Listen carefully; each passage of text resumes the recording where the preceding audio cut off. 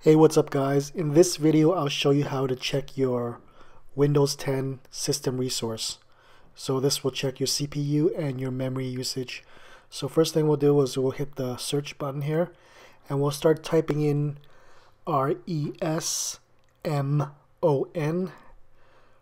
Resmon, short for resource monitor. So once we got that up, we'll just click on that and that'll bring up this resource monitor window. Alright, so we got a number of different tabs here. We got the overview tab, the CPU tab, and the memory tab. If you're wondering what process is running in the background of your computer, this is the place to go. Here you can check different kind of processes that's running in the background of your Windows 10 machine.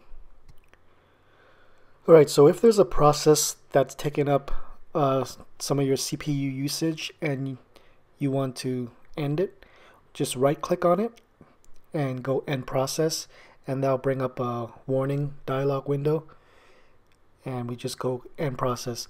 But you have to be careful with this. Don't end any process that you're not sure of. Always do a Google search to see what it is.